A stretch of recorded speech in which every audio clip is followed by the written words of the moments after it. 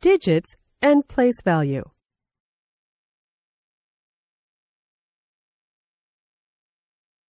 You learned earlier that our number system is based on the number 10.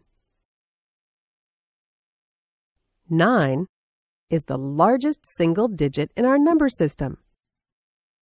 But in our life, we need numbers with a greater value than just 9. So, we put more digits together to form larger numbers.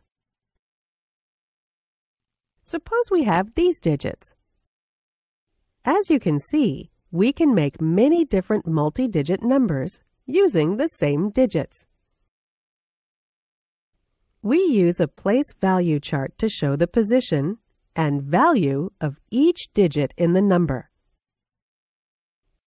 Starting from right to left, the first place or position represents the ones. The second represents tens. The third represents hundreds.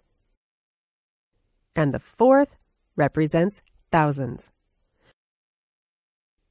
For example, the number 2,658 is a 4-digit number. Let's put it in the place value chart.